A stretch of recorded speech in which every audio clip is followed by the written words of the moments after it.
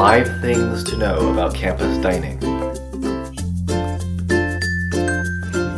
For incoming residents, there are 3 options for meals. The first option is 100 meal blocks with $350 declining balance. The second option is 150 meal blocks with $250 declining balance.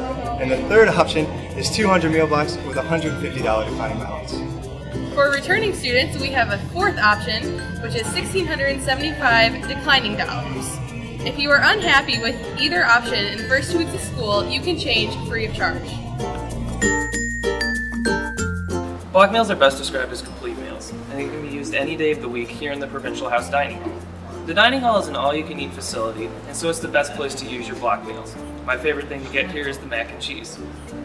Meal blocks don't roll over to the next semester if you didn't use them the semester before. Any funds left on the account will be cleared, and no refunds will be granted. So if you have leftover meal blocks, you should take your friends out to dinner who've already blown through them all. The declining balance dollars can be used to purchase any food items at any of the following locations: the Nosh, Einstein's Bagel Company, Provincial House Dining Hall, Southside Cafe, Cafe TJ, and Oak C-Store.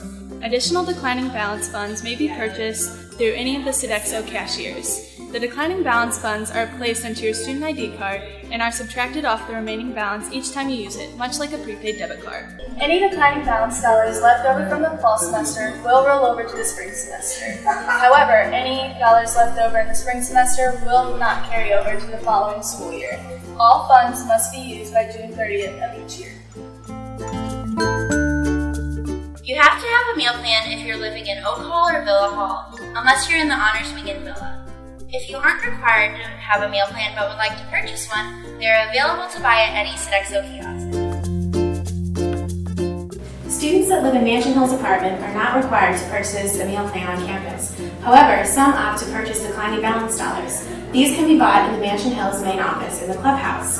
As long as you buy at least $200, students can choose how much they would like to spend on the meal plan. We like to call this the condo dining plan. With all of these options to choose from, there is a fit for any student with any diet.